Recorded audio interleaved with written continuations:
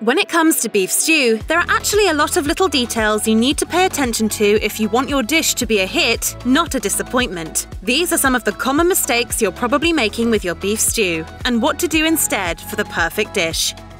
When looking for stew meat, skip the fancy steak and look for a heartier, tougher cut of beef. You want meat that has a lot of collagen-rich connective tissue, which will break down over the low and slow cooking period, leading to chunks of beef that are tender and flavorful, not dry and tough. Turn to cuts like a chuck roast or a round roast. Both of these meats are tough and chewy if you cook them up quickly, but cook them slowly and the collagen and fat within melts and tenderizes the protein, while also adding lots of flavor and body to the broth of your stew. These cuts are also usually much cheaper per pound than the fancier steaks on the market, which only adds to their appeal as stew meat.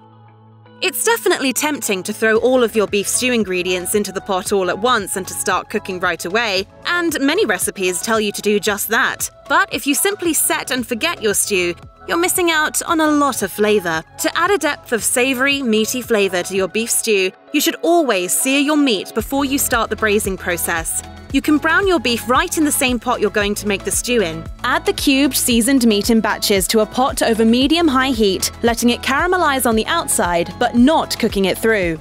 Remove the seared beef and repeat until all of it is finished. Make sure you don't overcrowd the pan. The caramelization process adds extra depth of flavor to your stew, and the brown bits at the bottom of the pan can be scraped up with a wooden spoon when you add the broth, which will infuse the liquid with even more rich flavor. If you're using a slow cooker, it's still worth it to sear your meat before adding it to the pot. And don't forget to deglaze the pan you use to sear the beef, adding the prize liquid to the slow cooker too before continuing on. A little extra time and effort can take your beef stew from tasting like something that could have come out of a can to something you could imagine serving company alongside a nice bottle of red wine and some crusty bread. The secret? You need to cook with plenty of aromatics, like onion, garlic, fresh herbs and spices. Sear your beef first. Then, sauté onions, garlic, carrots and celery in the beef fat, scraping the browned bits up from the bottom as you go. When the veggies are somewhat softened, add your spices. This way, their flavors will infuse the oil. You can go in several directions with the spices you use. Garlic powder, onion powder, black pepper, smoked paprika, and dried bay leaf all work very well. Or you could take things in another direction and add cumin, coriander, star anise, and cinnamon for a more Moroccan flair. Unlike with a roast or a steak, where the flavor of your dish is concentrated on the surface of the meat, in a beef stew you need to focus on the liquid that all of the ingredients are being cooked in if you want to make sure it's infused with flavor. That being said, there are some things to look out for. Store-bought stock can be overly salty. If you're already salting the rest of the ingredients as you prepare them, adding a store-bought stock might make the dish a little too salty. This is especially true if you plan on reducing your stew to thicken the broth. As the water evaporates out of the stew, the salty flavor will become concentrated.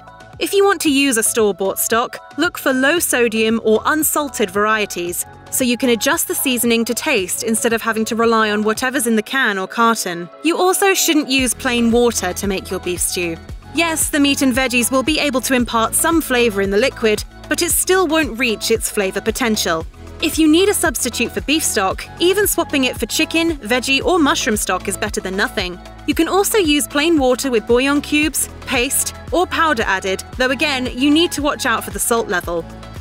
When we think of a perfect beef stew, we imagine succulent bites of meat, slightly sweet, tender vegetables, and a rich, silky broth holding everything together.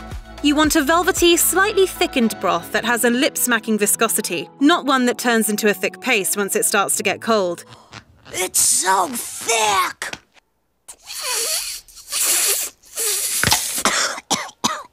Some recipes advise using flour, a cornstarch slurry, or a roux to give your stew's broth some heft, but those starchy solutions can lead to trouble. Your beef stew shouldn't be thick and gloppy like a can of dog food when it's done cooking, and using a heavy hand with those shortcut thickening methods can do just that. They can also dull the flavor of your broth, obscuring the rich, meaty tastes you worked so hard to develop with blandness. Your stew broth should naturally thicken while cooking, thanks to the release of starch from the potatoes in your stew and also from the collagen that cooks out of the meat, adding body to your liquid. Choosing a well-marbled cut of meat means that your stew will have a luxurious, rich texture, thanks to the collagen, gelatin, and beef fat that renders out as your stew cooks at a low and slow temperature. But it can also mean that when your stew is done cooking, there's a thick sheen of fat floating on top, which is not exactly appetizing. That's why, once your stew is cooked, you should use a spoon to skim off the fat that's floating on the top of the broth. You can also trim off any large pieces of fat that are on your stew beef before you sear and cook it, so that it never ends up swamping your stew in the first place. If you want to make the process even easier, you can pop your stew in the refrigerator. The fat will rise to the top and congeal. Then, you can scrape the firm layer of fat from the top of your pot. When you reheat the stew, the extra fat will be gone, letting the meaty richness of the broth shine through.